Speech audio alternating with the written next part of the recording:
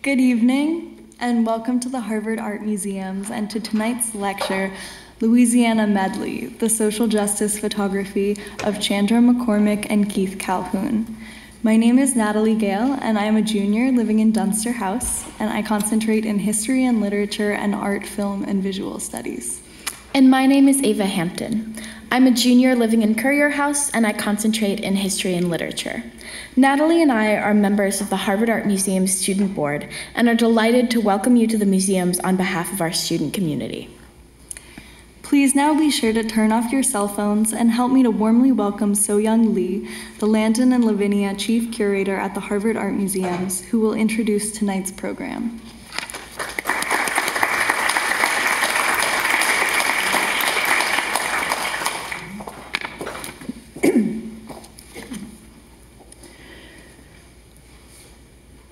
Thank you, Natalie and Ava, for that warm welcome. We're very fortunate to have a slew of extremely talented young leaders on our student board, and it's one of the very special things about the Harvard Art Museums. So welcome, and thank you for joining us at tonight's event. My name is So-Young Lee, as introduced. I'm the Landon and Lavinia Clay Chief Curator here at the Harvard Art Museums. And it's my great pleasure and privilege to introduce our speakers tonight, Keith Calhoun and Chandra McCormick. So a little bit about our special guests. But first, tonight's program is presented in conjunction with our current exhibition, Winslow Homer, Eyewitness, which was curated by Ethan Lasser, who I think should be in this room. Ethan, are you here? Who was our American, there he is, until very recently, our American art curator and head of the Division of European and American Art, and now across the river at the MFA, along with Makeda Best, the Richard L. Menschel curator of photography. And the exhibition traces how Winslow Homer's time as a Civil War correspondent for the illustrated periodical Harper's Weekly really shaped his later career as a painter and watercolorist. So it kind of tells a new story on a very familiar figure. Now, central to this exhibition is the critical importance of bearing witness and the particular power of photography to provide visual testimony to a lived experience. Those are both themes that are central to the work of our speakers, tonight's speakers, Keith Calhoun and Chandra McCormick, who were born and raised in the Lower Ninth Ward of New Orleans, Louisiana. A husband and wife team and artistic collaborators, they've been documenting Louisiana and its people for over 25 years. Pursuing social activism through photography, Calhoun and McCormick have documented the soul of New Orleans and a vanishing Louisiana. So, the last of the sugarcane workers, the dock workers, the sweet potato harvesters, the displaced African Americans after Katrina. They photographed the traditions of Black church services, of community rites and celebrations, such as parades and jazz funerals, and the cruel conditions of the Louisiana State Penitentiary at Angola, a former slave-breeding plantation named for the African nation from which, and I quote, the most profitable slaves, according to slave owners, were kidnapped. Importantly, their work prompts us to reflect on the legacies of slavery in the American South today, and really throughout America, considering how economic and social system of disenfranchisement continue to be visible and can be made visible through photography. Their work has been featured in numerous exhibitions across the country, and most recently selected for the La Biennale di Venezia's 56th International Exhibition in Photography. And I'm very pleased to share that very soon we will be acquiring one of their works for the Harvard Art Museum's collection, thanks to the work of Makeda. Now, this question of tracing the legacies of slavery in the US has also been an essential part of the scholarship of Professor John Stauffer, the Sumner R. and Marshall S. Cates Professor of English and of African and African American Studies here at Harvard, who's sitting right here in the front, who will join our speakers in a conversation along with our very own Makeda Best, again, curator of photography. Professor Stauffer is the author or editor of 20 books and over 100 articles, which mostly focus on anti-slavery, social protest, or photography. His books, including Giants, The Parallel Lives of Frederick Douglass and Abraham Lincoln, The Black Hearts of Men, and Frederick Douglass, have received national acclaim and numerous awards. His essays and reviews, too numerous to mention each one here, have appeared in Time, The Washington Journal, The New York Times, The Washington Post, Huffington Post, and in scholarly journals and books as well. We're delighted and extremely grateful that Professor Stauffer is a regular here at the Harvard Art Museums, and he's actively engaging his students through object-based study, teaching in our galleries and in our art study seminar rooms, and using the university teaching gallery as well, so thank you. Now, before I welcome our speakers onto the stage, a few words of thanks are in order. The support for tonight's program is provided by the Richard L. Menschel Endowment Fund at the Harvard Art Museums, and we're enormously grateful that this fund allows us regularly to incorporate programs on photography. And in addition, support for the Winslow Homer exhibition was provided by the Bolton Fund for American Art, a gift of the Payne Fund, and the Henry Luce Foundation Fund for the American Art Department. We deeply appreciate their generosity in helping realize this important exhibition. And you will all have the opportunity to visit the show after the program ends, as the gallery will remain open until 8 o'clock. And I strongly urge you, those of you who've already seen the show as well, to pop into the gallery. Finally, tonight's lecture is co-sponsored by the Nieman Foundation for Journalism here at Harvard, the Department of History of Art and Architecture, and the Department of Art, Film, and Visual Studies. A sincere thanks to all those partners and collaborators for their vital support. So, without further ado, please join me in welcoming Chandra McCormick and Keith Calhoun.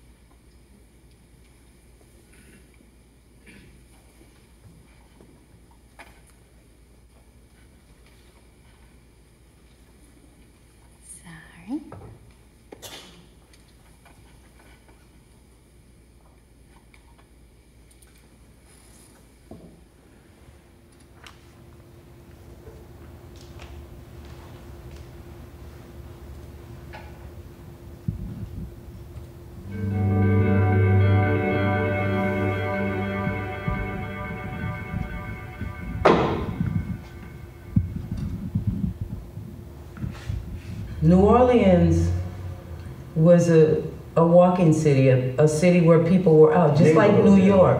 You see somebody 24/7 walking wherever. Well, New Orleans was that kind of town. Neighborhood, yeah. You go to certain areas where you knew it flourished with people and there was life. It's like dead. I don't know what they're trying to do here, but they're killing it. Yeah, the gentrification. They cannot kill the culture, though. That is one thing that will never, ever die in this city. A lot of our work was inundated by the floodwaters of Hurricane Katrina. You know, in the beginning, we were really literally throwing the stuff away because all we saw was big bins of this nasty water. And so the ones that we kept, we put in a freezer. We just thought that that would stop the deterioration of whatever was happening. And so when we started working with them,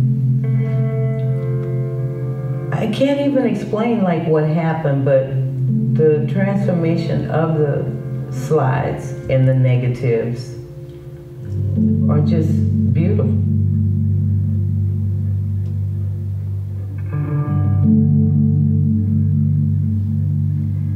You know, when you hear about the Ninth Ward, all you hear is about, oh, the poor people in the Ninth Ward, you know, they're poor people, but the poor Ninth Ward was 98% homeowners. You know who Fats was? Fats Domino. You guys old enough to know Fat. But Fat house is right in the next block. He never left the Ninth Ward. He could have lived anywhere in the world, but Fat stood all the way through Katrina in his house.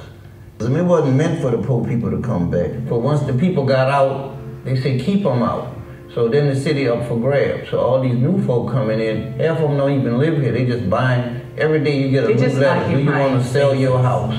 So a lot of older people, especially in the black community, they never had succession. The houses was still in grandma's name. When I photographed the Ninth Ward 40 years ago, I had no idea that it would be all empty lots and things like that. So you see the importance of a photograph now. I just think that me and Chandra, we was fortunate to be able to come back and claim a space in our community and have a viable, comfortable space to work from, you know? And that's a blessing, you know? Yeah, we more involved in our work. Gonna always be part of this community, you know? You know, our work comes from the people, so to me it belongs to the people, it's for the people. They have certain people wants to be authority on our culture, and we have to be able to speak. That's why I'm teaching young kids in the neighborhood to be able to go out. You know, photography can take you through any door. Like I tell a camera more powerful than an AK-47, you know, than in the right hands. It's a weapon.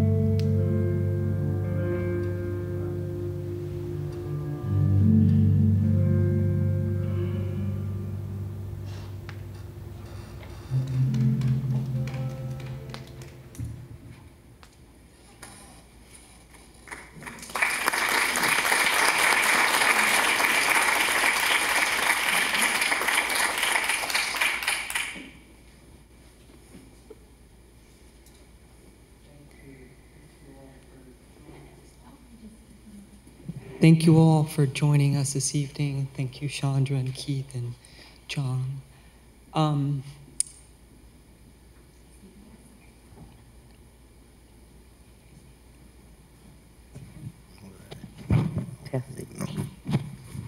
It was really fascinating to watch this clip and to see you going through or reflecting on your kind of your career and in the work that you produced together. But perhaps you could take us back to when you first started making photographs. Keith, I know you had come from Los Angeles and how you met Chandra and started this kind of body of work together. Okay, it's going way back, but I can tell y'all. At a young age, I was fortunate to go live with my sister in in Los Angeles. And when I got there, she would tell me, you gotta get out and see things. So she would bring me to the LA County Museum. And for the first 2 or 3 weeks, I never went in, tell you now, because I couldn't feel it. I wasn't used to going to no museum, and I didn't want to go in the museum. But anyway, by me going to that museum, I finally went in, because every time I would go, she would ask me a million questions, so I didn't have nothing. So I said, I better go in. So when I did go in, they had that was during when black films were coming out. There was a lot of exploitation films and things. So I met this lady who happened to be a producer at a local educational station called KCET, Los Angeles. And I told her I was from New Orleans, and if you had any work, give me a call. And so a week later, I got a call. So through that opportunity, I was allowed to go intern at KCET, and through that, she had created a TV show called Doing It at the Storefront, which we was able to go out in the community and report on things that was going on. And through that time, I was able to get involved in the inner city culture theater. They had a lot of things going on with the arts at that time. You had the Watch Writers Workshop, Mafundi Institute. It was just a lot at that time. So that helped me establish contact in the community. I was able to get out and shoot a lot. But after a while in Los Angeles, I decided to return back to New Orleans. And from that time, I had set up a studio in New Orleans, and I was doing a lot of commercial work, photography, models, and everything. And through that time, I met Chandra, who wanted some black and white photos. And from that time, I had shot, 12, 13 pictures, and I owed her 14 for the presentation. Did I ever get paid? But I'm trying to go back. But anyway, when I brought her in the dark room, I said, well, I can go make the print. So when I brought her into the lab, she wanted to see, and when we made the print, I can tell she was like fascinated with the process. So she said, well, can I come learn more of this? And I said, sure, because I didn't really care about darkroom at that time much. I was more wanting to shoot and just be out shooting. And so she started shooting, and from that, she would tell me, you need to get in closer, you know. So then I said, well, why don't you shoot? Which was not too good, because, two people with the same habit could be bad, because we buy film. And then when we started shooting, like I would have a brick of film, for the young people, a brick of film to like 20 rolls. So when I would get to a procession, I'd be like, what happened to the film? And Chandra's gone way off. So I might have 3 or 4 rolls to her 10 rolls. So when we get back to the lab, because she was running the film. So what I'm trying to say, her practice in the lab helped, it shaped her eye. So she started shooting, and then it became addicted for us to work together. And we've been doing it ever since. And I think he was actually looking for a printer anyway.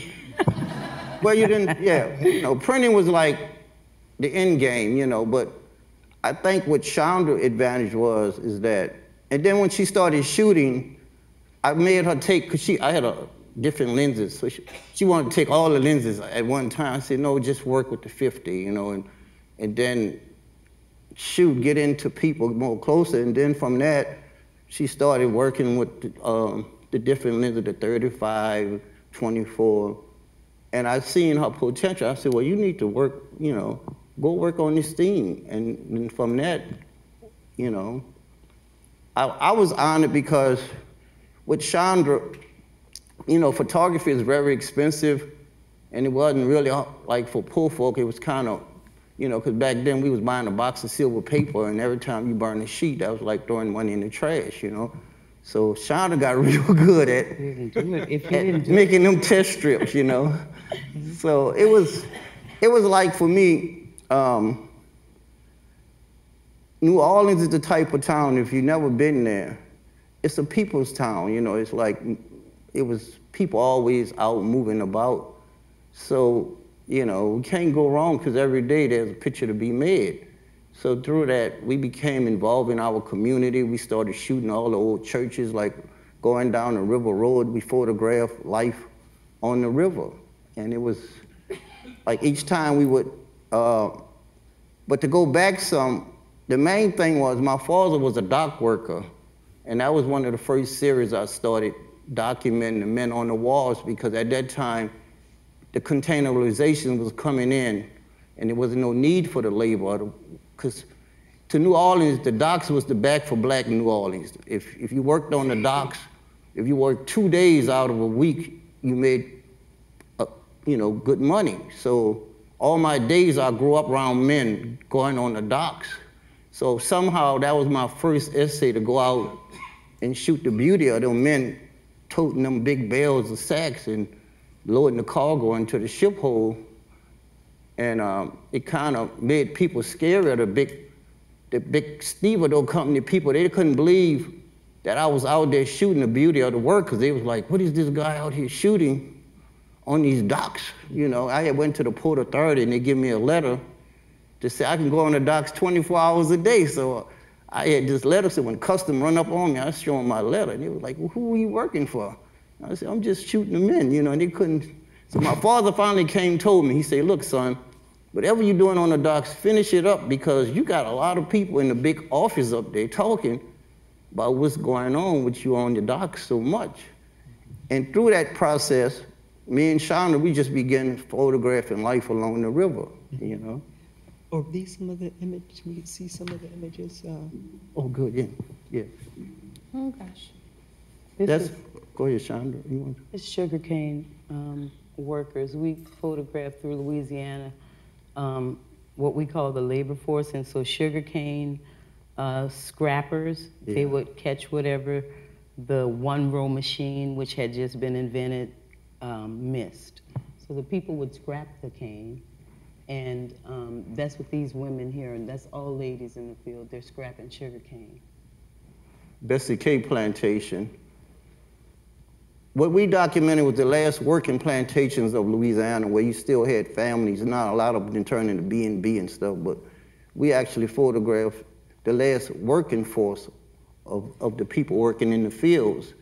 Because we always feel that these people, you know, they have a story, and it was interesting for us to catch the burning of the cane.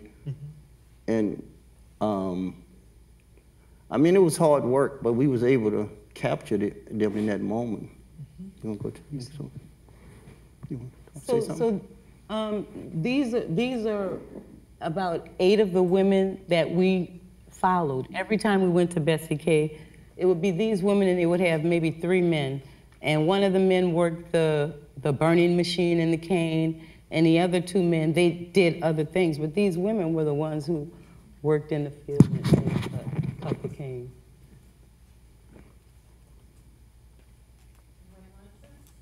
This was, oh, go ahead. In the early 80s, from probably 1982, 82 to 87, 88. This is a woman named Joyce Priestley. Her and 2 of her sisters and 2 of her brothers worked in the sugarcane field. She had 2 children, so she was a mother. So you knew these people from New Orleans, or you grew up with them? Or? We actually, when we go along the River Road documenting the different essays, the churches, the sugarcane workers, all of the labor. And so when we meet these people, like, it was a first when I first met Joyce, and we actually become friends. Yeah. We go back and visit them numerous times. We would bring things to them. Well, because you're really, I mean, you created an archive, really, of this region that must have, you know, reflecting on that when you were, the images that were destroyed during Katrina, I mean, it must have been a very, you know, painful experience to see that you've created so many documents of this life and to see what happened to it, but yet to see new works being made out of it. Yeah, so that was work before the hurricane, and it was actually one of the negatives that was among all the rest of them that were waterlogged. Everything was not soaking in water, but was wet. We had some bins that had a little water in them. They didn't have a whole lot of things in them, so they might have floated and maybe turned over, but it wasn't as bad. Yeah. So a lot of stuff we re-washed as well, like for instance, the Joyce Priestley, it was damp, and it was something that we had to wash over in order to use. And what did you do with these images? So you're making these kind of, were you giving them to people? Did you, Keith, you said you had a studio, or you showing them? We were showing them. Yeah. I think that, I'm not sure. Anyway. Okay. I think that because of the different essays that we work on, there's always a theme involved. So there are different categories of the work, and we showed, you know, we would have exhibitions. People would call us because they knew that we photographed certain things. because of documentary work, there weren't a whole bunch of documentary photographers around, so people would call us for special things to show in exhibitions or magazines that wanted specific type work, like that. And we shared by giving images away, by showing them in the community. Yeah. So each of these images, you guys would take turns, or how did you kind of approach this practice? Usually when we go out in the field, Chandra go her way, even though we work together, but when we get so much to be documented when you go on. So like Chandra, she worked with the guy here, and we would just split up because you see so much, like your eyes just wandering. So a lot of times we might come there together, but at the end she's gone off this way and I'm that way. But when we come back to the lab, we'll print, and which I think a lot of that film is mine. Like this one could be mine, but but it's like Chandra started this rule now. Where every time we would shoot, she'd take a picture of me to make sure that I didn't claim her shot. We used to have, people would always say, like, how do y'all do that? Like, y'all work together, and some people work together as a team. They may not be a couple, or they may be a couple, and they actually like share the work. We share the work, but I think I have a style and he has a style, and so we've always kept the works separate but together, but identified each person's images, and so I think that's how it should be. Did I do something? Did I turn it off? Girl, you messing up. There it is. Okay. So at this time, people were working in. So you can keep going. Yeah. So people were working in. It's not you. It's just tricky. Yeah, So that's a young man named Mark Gill. He was the oldest of 10. And he worked in the field with his family. So people were working in sugarcane. They were working on farms He and worked in sugarcane. Go ahead. That was strictly sugarcane. The sugarcane process. Oh, sorry. I was going to say, could you speak a bit about just? I mean, this is a beautiful. He's close beautiful. Image. Oh yeah. It really is. So would you first introduce yourselves and then talk to him and get to know him or your subjects and then photograph him? Walk us through the process of achieving this extraordinary photograph. When we actually went to this plantation, St. John Parish. His mother and his father, we kind of clicked with. We started talking with those people. All of the people that kind of worked there, we let them know who we were, what we were working on, and asked them about taking pictures, and it was fine. And so once, taking the imagery, if you are there working with them as they're working, you become invisible. Yeah. So even though this is a portrait, and he was standing there for me to take it, I still I thought he was just this big, beautiful Nubian, black, blue, and strong man, and I wanted to portray him in that way. Yeah, it was important to show the strength, because even during slavery, like if you were sold to a sugar plantation, that was the worst thing could happen. Because it was so brutal, like we interviewed old people, with the way the cane would work. Some people, at one time, they would work the cane workers into the night, and they would get their arms amputated just working in the dark. So when we seen these people, like this is the Governor Foster's plantation, a governor of Louisiana. We want to show what the governor at that time, what he had in the back of his plantation, and this is in Franklin Parish. And if you look at some of the images in the housing, this is what we would call, at one time, that's like a slave quarter house, but really that's an overseer house, them houses. That's where the overseer would live. But Did you see where that was? In Franklin, And? The governor. Oh, yeah. Okay. Like the governor?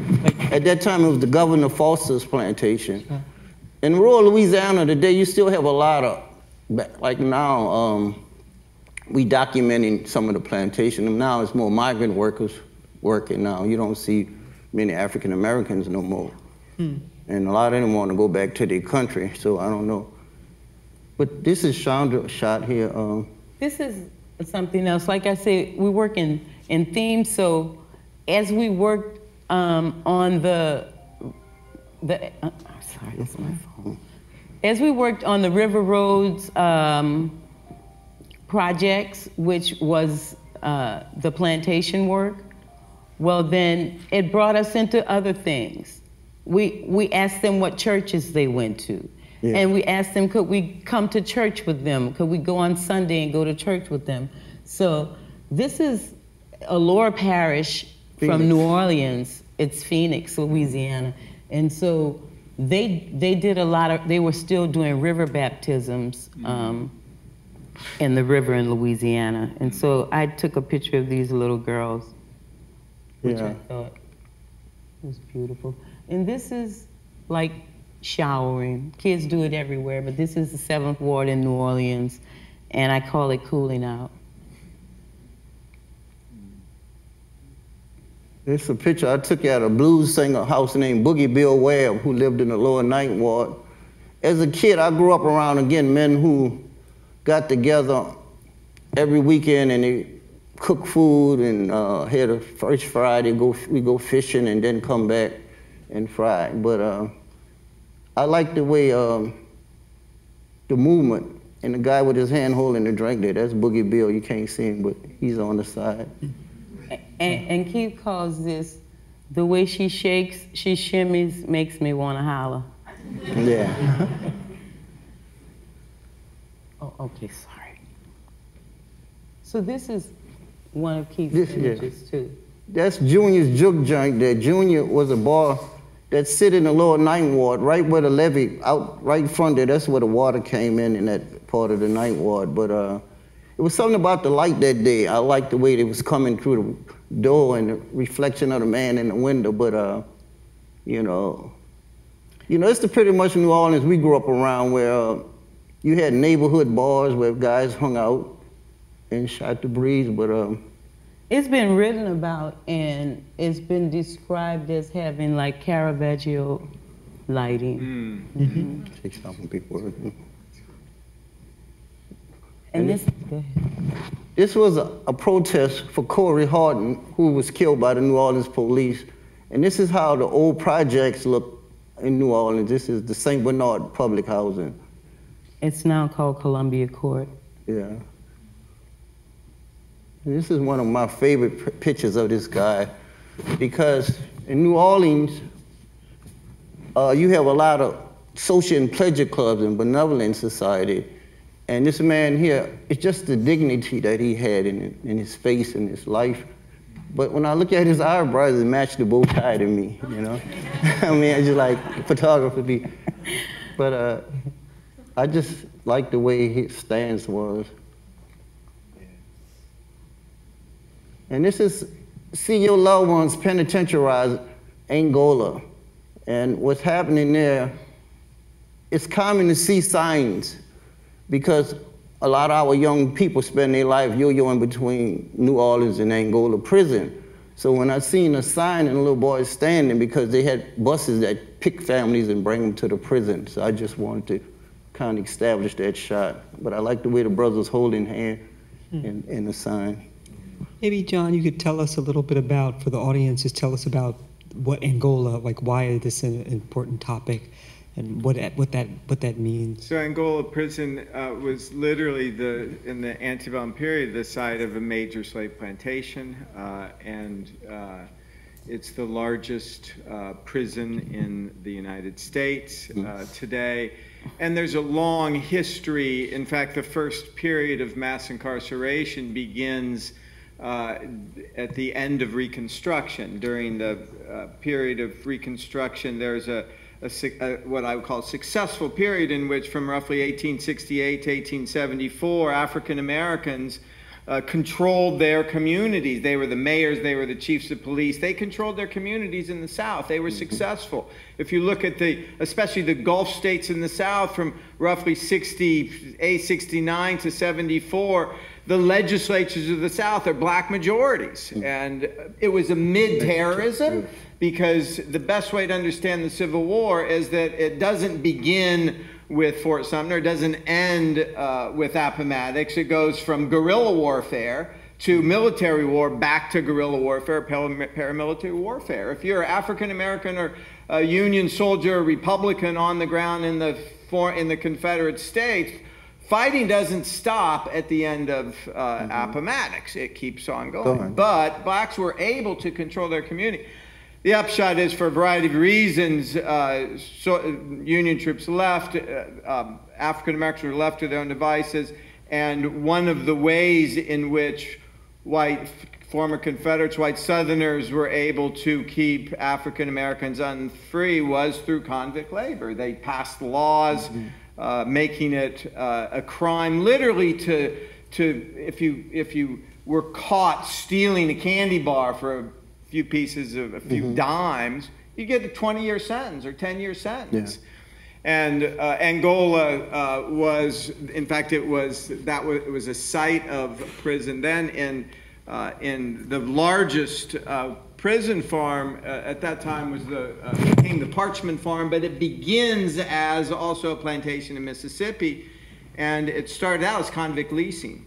So the state was, because of the change in laws that disproportionately penalized African Americans, the state prison population was overflowing, and so former planters said, "I'll lease prisoners from the state." The state would pay them tens of thousands of dollars, and they would say, essentially take them to their old plantation and force them to work with no pay, use the lash, and in some cases they would then sublease them out to railroad companies. They'd make even more money, and the railroad companies would work them to death. In fact, most slaves had longer lifespans during slavery than convicts did in the next 50 years in the post-Reconstruction period. And Angola became particularly known for very harsh conditions. Very harsh conditions. I mean, every morning in the morning, you got to face that man on the horse. It's not going away. You know, it looked like some people say,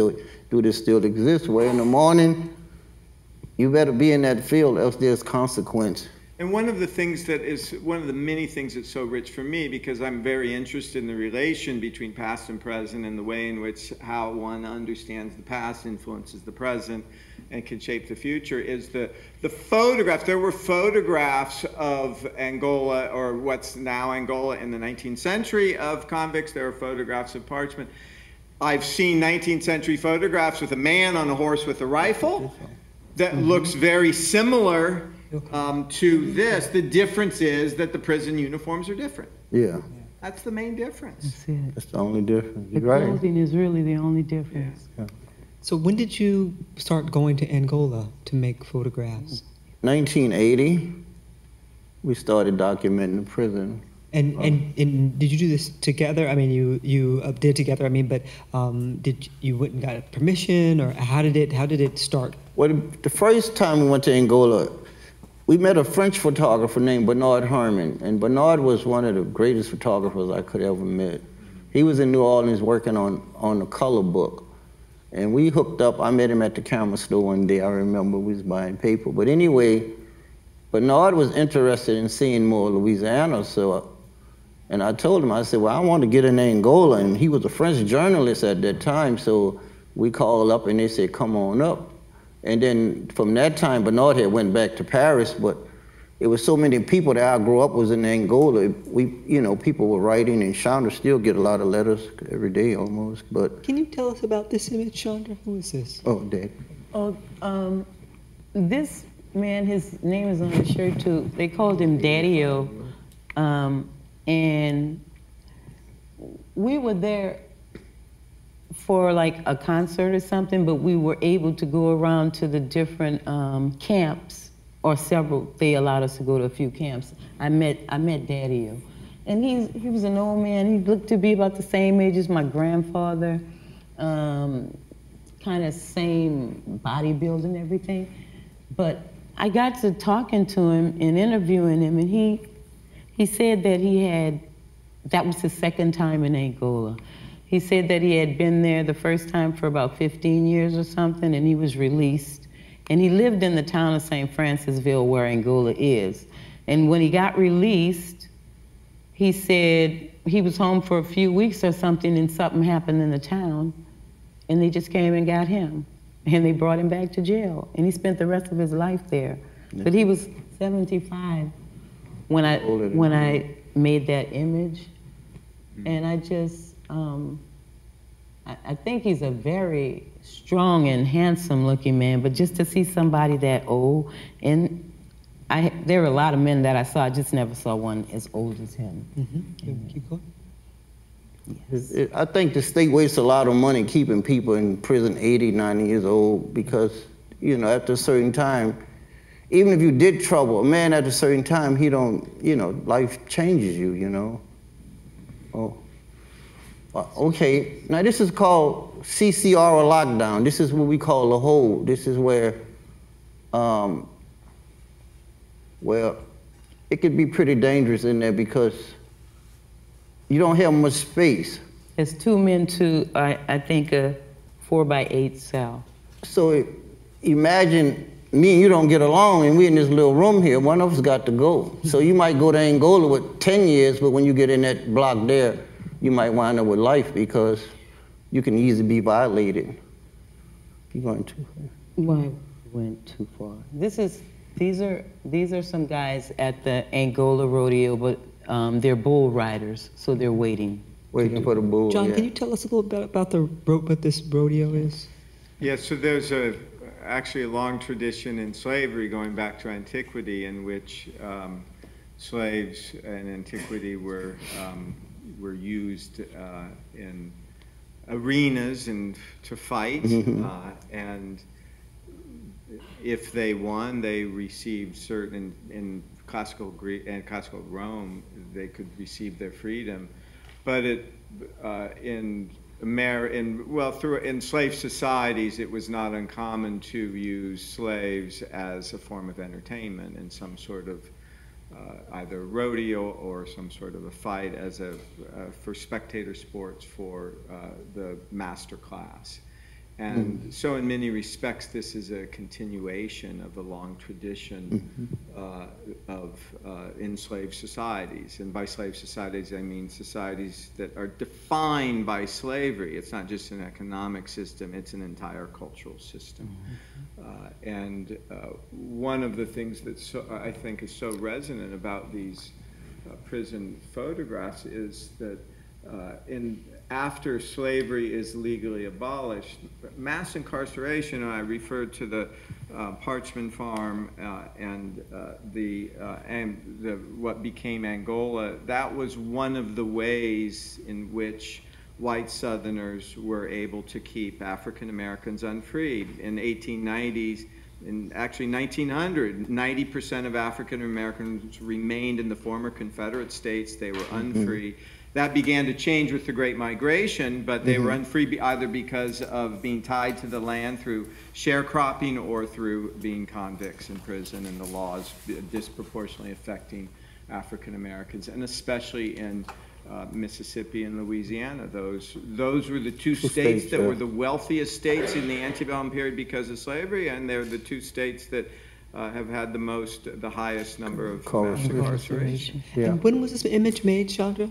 This is 2013, actually. Yes. So and in the 20th century, the rise of mass incarceration begins in the immediate wake of the Civil Rights Act and the Voting Rights Act of the 1960s. It initially begins with Nixon, and I show my students charts that from Nixon initiates this war on drugs, which is a way to disproportionately or adversely penalize African Americans. Because of the war in Vietnam, other factors, he doesn't really launch it. But under Reagan's administration, the number of convicts, and the vast majority of whom are non-white, especially African Americans, beginning with Reagan, as a proportion of numbers based on a population of 100,000, the graph just goes straight up. In fact, right now, the United States there are more prisoners based on 100,000 population than anywhere else in the world. Mm-hmm. Russia is second. The two unknowns are China and North Korea. Mm. But Russia is second. In Europe, there are 7 times, proportionally, there are 7 to 8 times as many convicts in the United States as that in Europe or our neighbor in the North Canada. Yeah. And so here, what you're saying, this kind of reverberation of, you know, when you look at these, why this is significant, I mean, this is contemporary America, but these reverberations of these histories. Yes, yes. It's, in fact, one scholar has referred to it as slavery by another name. Mm-hmm. Another has called it worse than slavery. Worse than slavery. I call that, who that man on that horse, all we know, we call him boss, because in Angola, the men used to sing a lot in the morning, you know, they do a little singing still, but at one time, that's what made the work go by. You know, if you ever heard of lead belly, those were the people who worked in these same fields. So a lot of time when we go to Angola, that's the music give us the juice, because ain't much have changed since the time when lead belly was there. Because if you don't complete your role on this line, this man will wait till the end of the day and take you back out in that field till you finish that work. So the picture that we just saw with the man on the horse, that was Keith's image in 1980. And I have one, it may be in this pack. It was in 2004, but it's really not much different. This is one of Keith's images, a portrait. This is Glenn Demerel, guy I grew up with. You know, we live on both sides of the lens, meaning when I go to Angola, some of the same guys that I played marbles with are in those cell blocks. So I don't feel a sense of scariness. Like sometimes the people would say, man, you don't want to go to lock down them boys there. And I say, you know, you call the captain, you say, well, Cap, let me take my chance and see what it's like. But this is one of your shots here. Yeah, so when we're there at the rodeo, artists who are incarcerated get to display their works and sell it. So this is one of the artists. Yeah. And I think that his sign, you know, means forgive those prison officials. Mm. And this man, his name is Lloyd Bone. He usually drives the horse and buggy for any person incarcerated that has passed. Yeah, he's the buggy man. And that's a family member, a friend visiting him. And wait a minute. Here it is. It's just it's a portrait. It's not any of the damaged images, or it's not Angola. It's a kid that's in our neighborhood. Mm. And these are some of the images we're about to see that were inundated in Hurricane Katrina waters. And this is an image of the Desire Housing Project. The kids are on their way to school, but they used to have fruit trucks out in the morning. They could buy fruit and vegetables. We were talking about this earlier, and it's really fascinating what the water does to the images and how it creates new areas of focus. How you see different. Yeah, in the old day, we would have thrown prints like that away. We would say, oh, that's a bad print, you know. And so we had to make a lot of adjustments. Yeah. But when did you? So you put them in a freezer, mm-hmm. and then what was that like for you to kind of take out your archive and?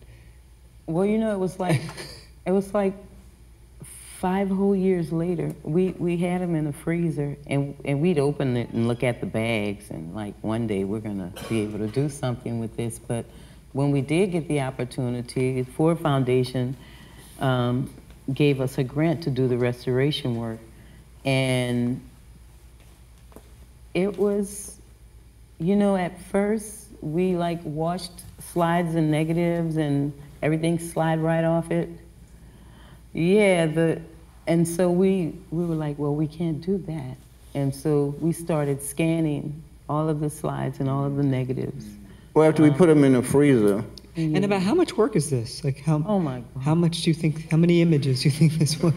We had thousands of images. Like 30 years of work. We threw away. And 30 years of work. Thanks to the digital, because at that time, you know, having, because when we take them out the freezer, still today I have a freezer full of negatives. I'll be maybe scanning for the next couple of years, but when we take them out, you have to scan them real quickly, else they're just gonna to nothing. So it was interesting because when we start, you couldn't see them on the slides at first till you make the print, you know. And it was like when we made a print and we started looking at them, and it just took us to another level, you know. Like this is a plantation where we visited called Allendale Plantation, and that was a little girl peeping out the door. No. Out the side of the house. It's actually the weatherboard missing from their home. And this is one of the damaged work. Damaged works. I just call it a new work. And for a long time I didn't know what it was. It looked like a cave or something. But if you look closely, it's a gathering of people. Second line, yeah. Well, I see the men right here and legs right there. Yeah. So I call it the gathering. But the way the emotion shifted, the greens and all that stuff, you know, we don't have to do any Photoshop or none of that business to the image. You just put it in the scanner, and it's beautiful, you know? That's another one. Too. That's the Trimmick Community Center. Kids waiting to swim. And this is called the shop. This is actually a picture of all of our New Orleans jazz greats that we got now. They were kids back then. Yeah, the Rebirth Brass Band. We've got Corey Henry. He's the leader of the New Birth, but he's now Corey Henry and the Funkettes. You've got Philip Frazier, the leader of the Rebirth Brass Band. The late tuba Fats on the tuba. Dr. Mike this White. Man in the white tuxedo is the late Jesse Hill. Ooh Poopa Doo. Y'all ever heard that song? Young people don't know about it. Well, there are lots of people in the audience. And he's dancing with his daughter. There's Dr. Michael White up there. He's a famous clarinetist in New Orleans as well. It's an array of other musicians. Yeah, it's interesting to hear your references because, of course, in the 1930s, Alan Lomax and all these folks were down there recording as a part of not the farm security, but it was one of those federal programs. WP Works Progress Administration to record these voices. Yes. And each state also during the period, it was both photographically, and each state also had a book that documented the history, especially of the southern states. Yeah. So yeah, these are incredibly rich. Okay. I'm going the right way. This is just, what did I do?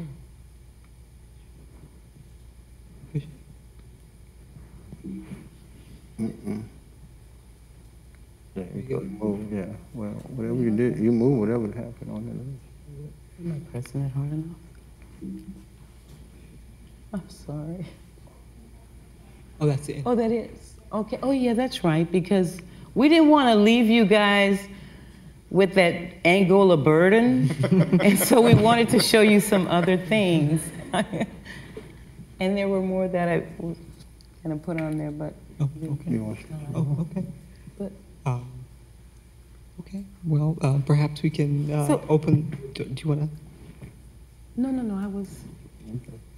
Perhaps we can open up for some discussion then. Yeah. Folks have some questions and comments.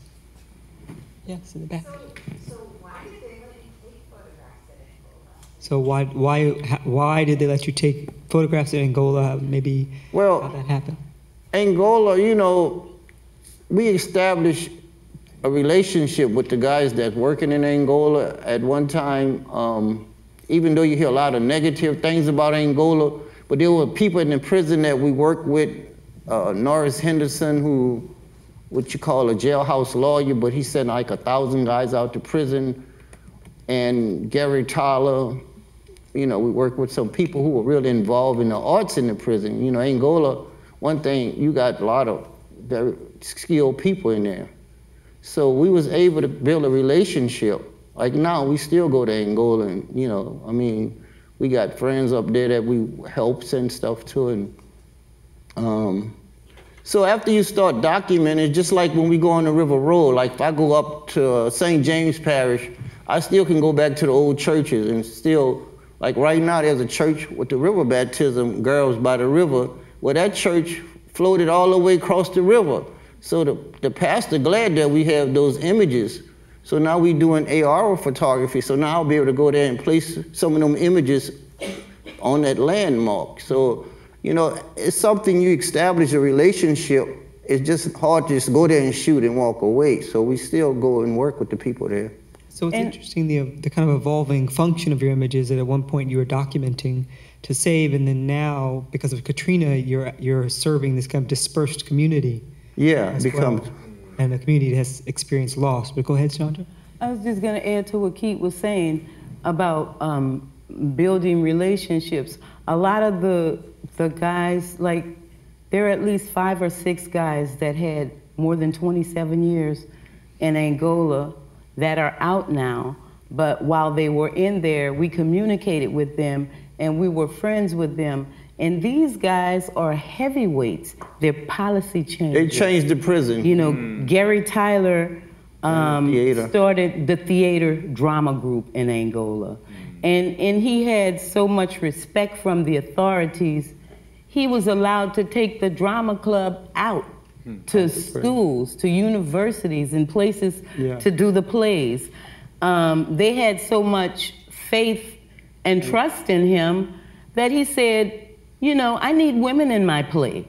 I can't keep using these men as women. We're not going to do it if we do it like that. He said, get me some women from the Louisiana Correctional Facility. I need to be able to look at some. And they did that for him. There's a play on YouTube. It's called The Passion Play.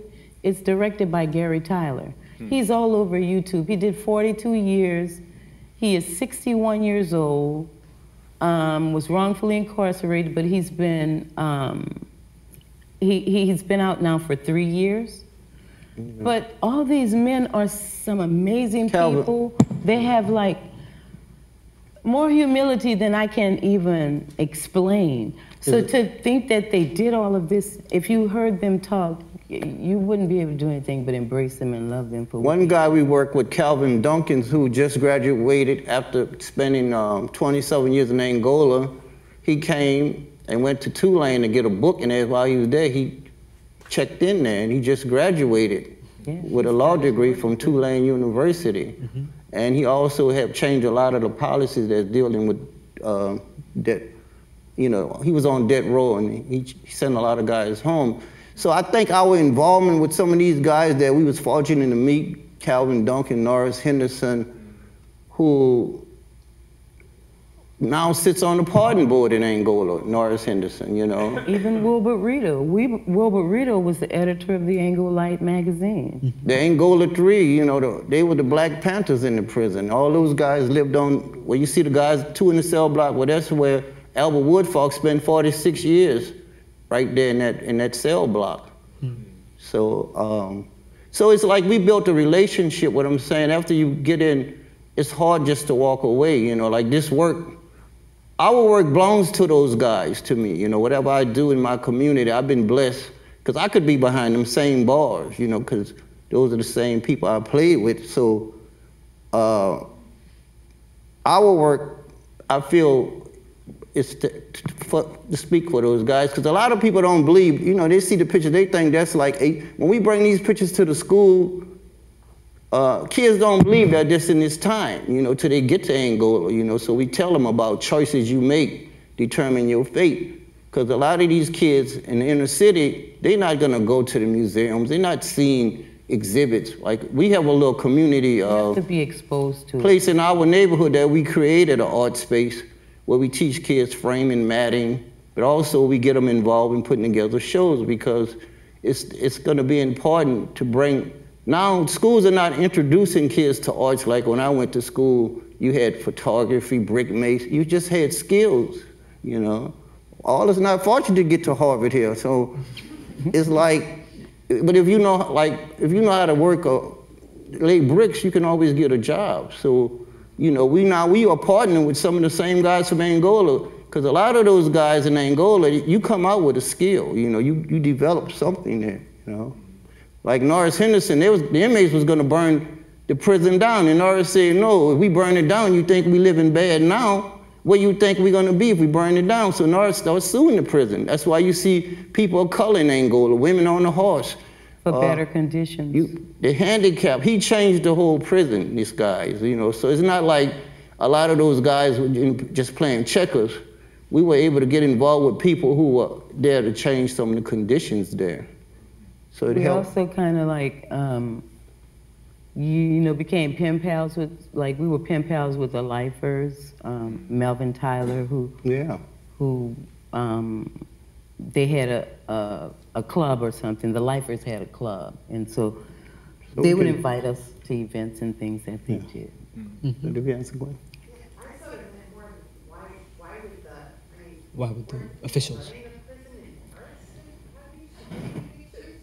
Now, say it again. What was the response of the officials? Like, were they would see these images? And I don't even think the people, you got to understand, Angola is a world in its own. If you grew up in a rural parish and all your life, like they got an area in Angola called B-land, and that's where the free people live. But to some of them guys, that's normal to grow up seeing men in the field. They don't see these pictures as no threat. Now, some of the pictures I got, I was fortunate because I didn't go there as a gawking tourist photographer. I went and I kept going back. So they're not gonna let you see certain parts of Angola. You're not gonna go there and go get in a hole. It took people like the guys in the inside telling me, man, look, try to get to lockdown, but it's not like you're gonna go there every day. But to get any subject, to me, you have to work it. You can't just always go there.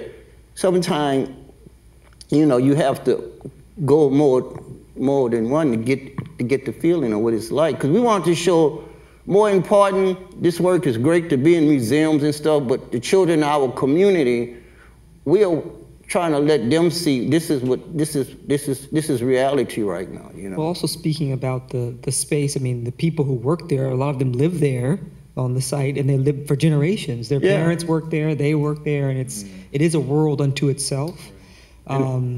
It's a whole world that Angola has its own life force. You have 6,000 to 7,000 inmates. You have, imagine this whole town, not just Angola. We document all the small private-owned prisons right now, which they got guys which they can get to Angola. Like if you're in Cottonpot prison, it's private-owned.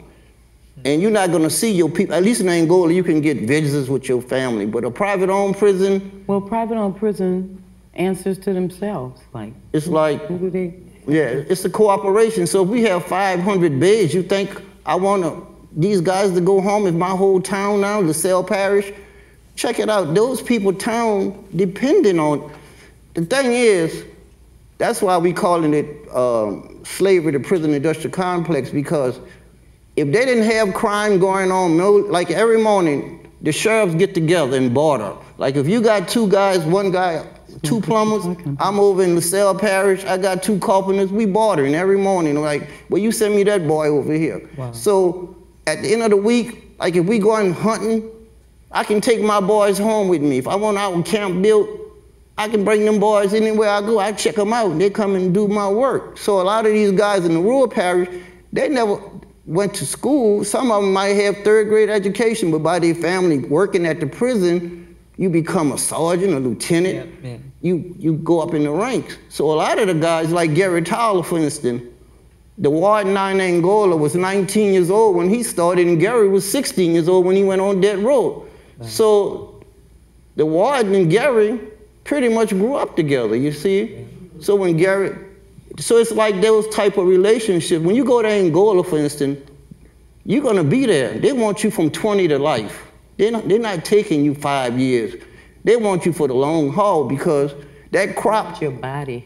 You're not gonna see tractors. You're not gonna see hardly no machine. You're gonna see that man on that horse in the morning telling you, either you get it or you get your husband, because he want that field grind. So it's not like a place where people have an opportunity. You have a choice. They're like, oh, I don't want to work in the field. Well, if you don't work in that man's field, don't expect, you know, you're going to be in that hole. So yeah, that's Another connection with slavery. Frederick Douglass, in his second autobiography, My Bondage, My Freedom, the best-selling one, said, describe the plantation in exactly the same language you just described, Angola. It's a world unto itself. It is. And then he detailed it. Now, unfortunately, the kids in the inner city they need them bodies right now because, like I say, if you go to that rodeo, the credit union, the whole town depends on that prison population. That's why if you get, there's a book out by Albert Woodford called Solitary. If y'all get it, because he spent 46 years in the same cell block. And even now, when he sits with his hands like that because he was shackled so long. So when we first saw him and got a chance to talk to him, Gary Tyler was with us, and Gary said, man, how you been doing? He said, so what, I think he said something like, what are you doing, what you been doing, or something like that. And he said, I'm trying to figure out what to do with my hands. You know, just because it was a habit, it wasn't a habit because he was always handcuffed. So if he sits, he'll sit with his hands like this, or you know, like that. So that was really prominent thing for me to hear him say. You know, I'm trying to figure out what to do with my hands because we can't even imagine the effects that prison have on people. We know guys who, you know, came home and they're, you know, they go through the house and they're doing different things, and the wife will say, honey, you need to turn the lights off. And so it gets to the point where, honey, I keep telling you, why don't you turn off the lights? And he'll say, well, baby, for 30 years, I didn't have control of the television. I didn't have control of the lights. Right. I didn't control anything. I was, you know, so I'm getting there, but I just use that example to say that there's so many different effects that, you know, they have to deal with and you know, get into the world, into reality, you know, out here. It takes a lot. Mm-hmm. Okay. Oh, well. Thank you. The work is wonderful. I just have a question in terms of the idea of security, or if you've ever been censored in terms of trying to make the work. Like, what did you have any security? I mean, the work is, you know,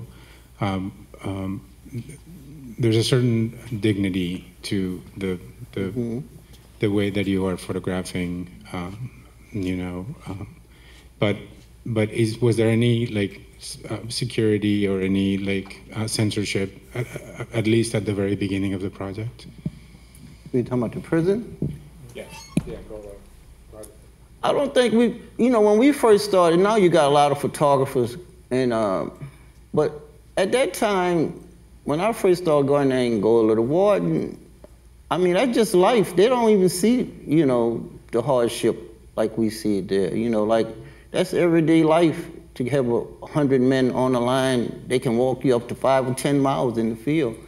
But I don't think that they feel, you know, I mean, with us going, you know, it never was no problem. And then I don't either, but I think the censorship for them, because they agree and they let you come in.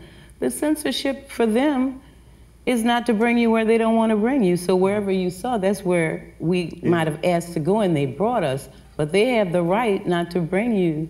Most of the time they'll bring you to the mechanic shop, or to the model, or to show the model prisoners. But that's what I'm saying. When we worked with the guys that we got involved with, they was able to show us where to get at to show really what the field. Else I would have just had pictures of the guys working in the mechanic shop or at the, you know, craft shop. But for us, we wanted to get in, you know, even with Aaron Neville, for instance, when we go with Aaron Neville, who is loved by the warden in Angola, you know, so it's like, you know, it's not like a welcome committee, but they don't feel it's threatened to come in and document, but at the same time, you have to have the vision and the way you want to go, else. And they do have rules. Yeah. They have rules, and you got to follow their rules. I mean, I've been told, don't point your camera at me.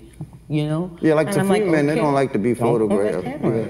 Yeah. And that's, I mean, you have to. Well, it's Abide by the interesting listening rules. to you and saying that, you know, it's a world. I mean, even the phrases that you use, the free men. Yeah, that's how they consider. It's That's like a just your language It's a is. whole The language. language is so so resonant with Slavery, yeah. Yeah, just to think a man like goose picking. I never heard about goose picking, right? That mean if the man on that horse tell you goose picking, that mean he wants you to get on the ground and pull it. Put it like They a want to goose. see nothing, But- like dirt. You know, you're picking those, yeah. I don't know, like a weed eater would do. That's what you do with your hands. And it was brutal. Another thing, we can talk about the men, but women are suffering way more than men in prison. And there's way more women. It's not, I mean, I'm glad that's what we're trying to move now, to work on the women, because since St. Gabriel Prison, which was like the maximum security for women, it flooded. So they took all these women now and They spread it them everywhere. across the whole state of Louisiana. So if you're a family, you are way up in Monroe, East Carroll Parish, it's gonna take you 6-7 hours to leave from New Orleans to go see your family. So it's much harder for the women than me, I think, right now.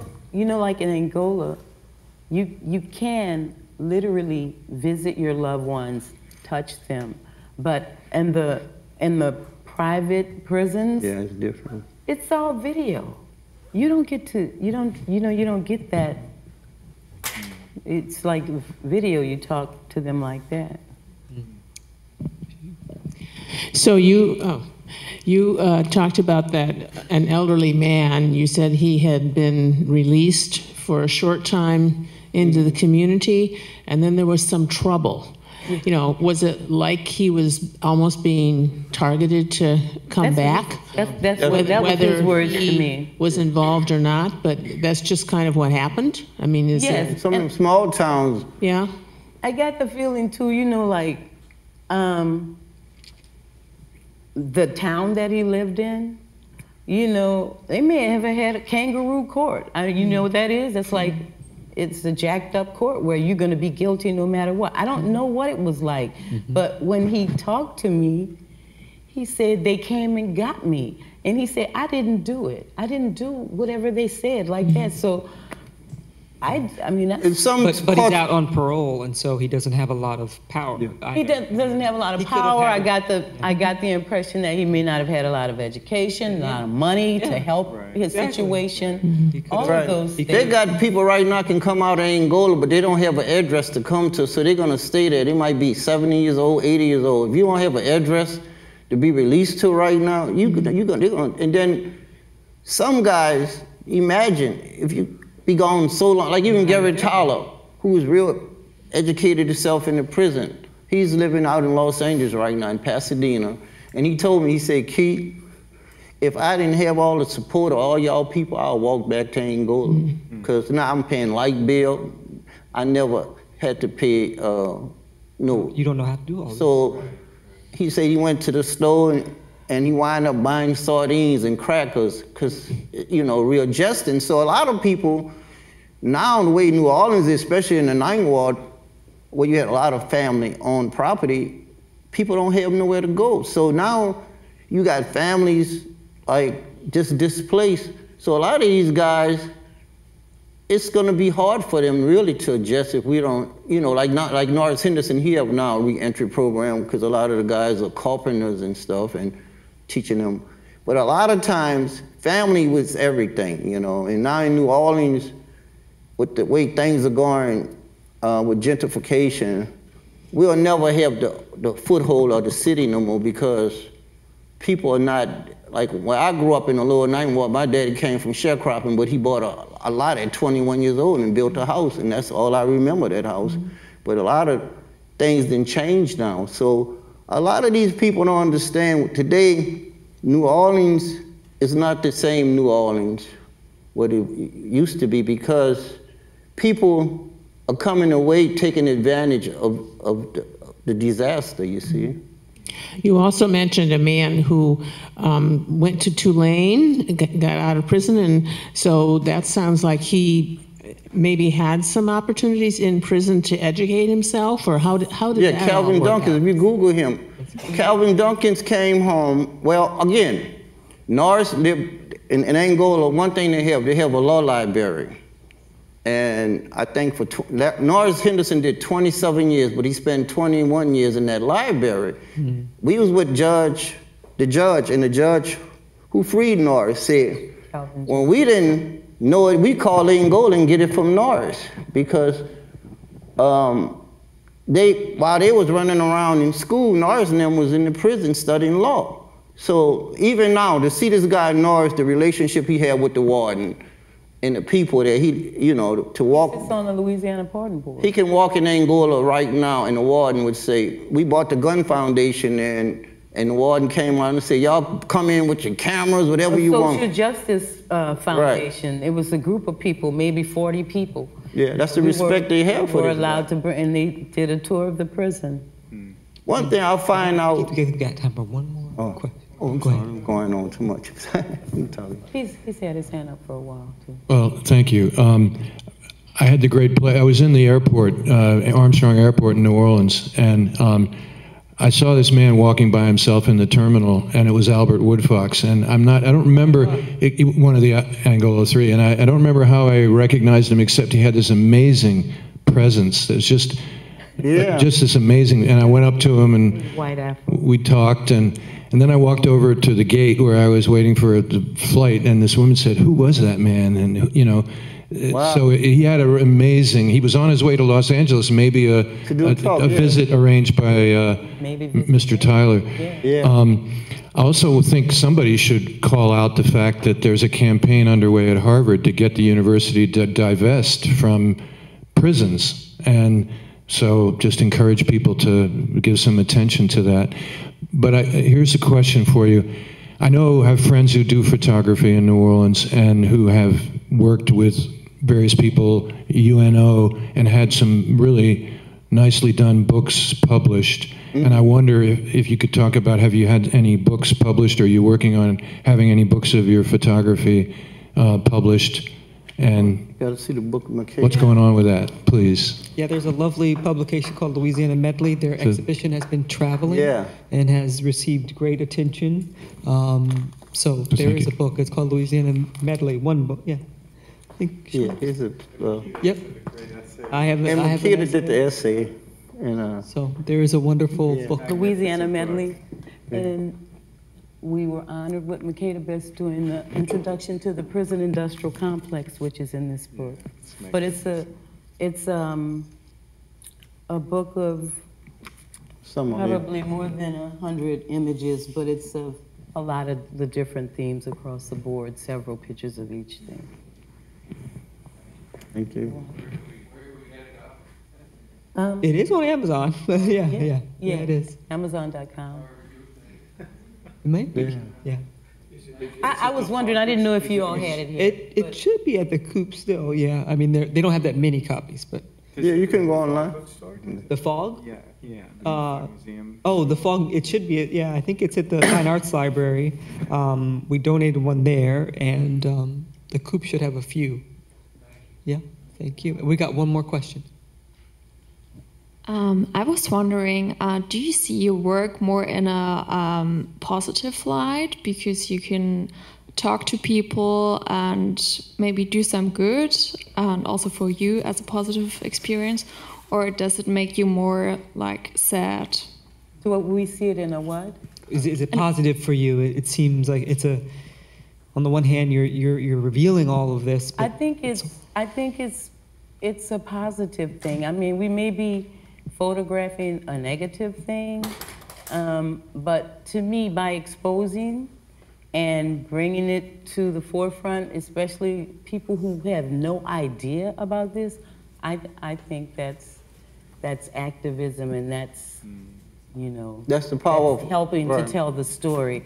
And there are many of you guys in the audience who knows what your niche is. You might have some passion that you want to contribute to criminal justice reform or something. So, it's just really a tool to educate people and make you more aware.